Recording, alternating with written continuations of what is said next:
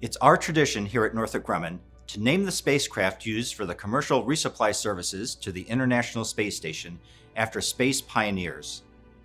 Today, it is my honor to announce that the name of the upcoming NG-23 mission to the International Space Station in the memory of my friend and astronaut, Willie McCool.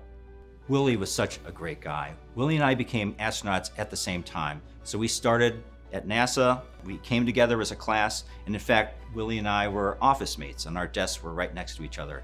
So I got to know Willie from day one, and our lives and careers progressed through NASA at the same time, and so I consider him one of my best friends.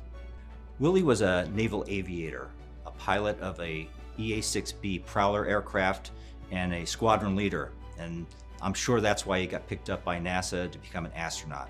He joined NASA in 1996, just like me, and our careers progressed through the astronaut office at the same time.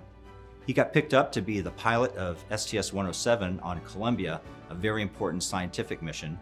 As we all know, STS-107 had an incident on launch that nobody was aware of that doomed the mission for its re-entry.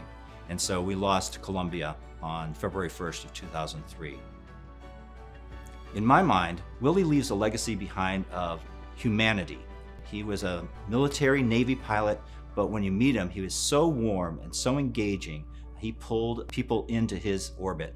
Following in the footsteps of pioneers like Willie McCool means not only carrying the technical knowledge and all of the responsibility of it, but also the passion, the love for curiosity, going out there, trying to figure out what's out there, and advancing human exploration.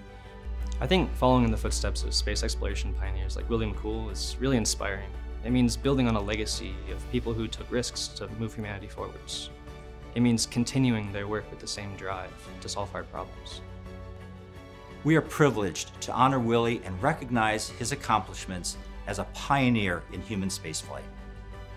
Go Cygnus! Go NG-23! Go SS Willie McCool!